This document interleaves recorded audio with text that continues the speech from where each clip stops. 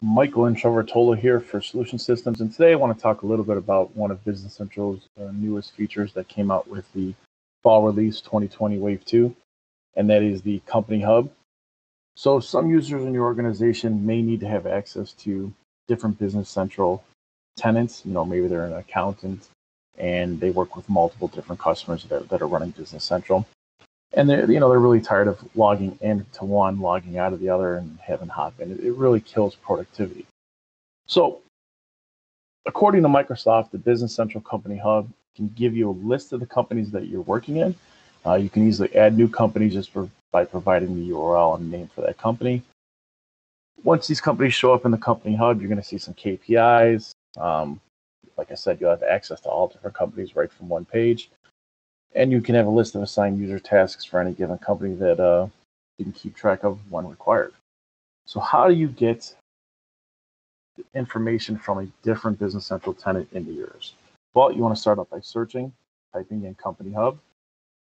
Go to Company Hub. From here, you want to click Environment Links. You want to select New. Just want to give it some number that you can keep track of. For this one, you order them like 101, 201, whatever it is that you like. This one I'm going to do 501. And the environment link, this is the link of the other Business Central environment that you would like to pull in information from. I happen to have one right here that I want. So I'm going to copy it. I'm going to paste it.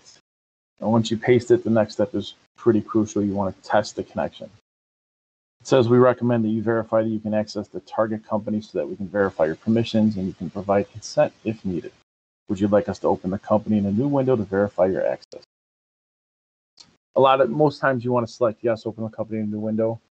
This company is a sandbox that I created, so I know that I have the proper access, so I'm going to select no. And it says the link was successfully validated. Now all we really need to do is come back here. Let's search Company Hub again.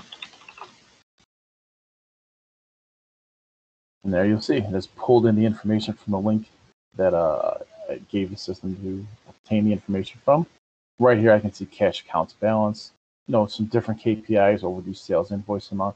What's really nice about this is, let's just say you have 10 different companies here that you need to work with. You just simply select the one that you want, and it takes you to that company, and it'll open up that environment.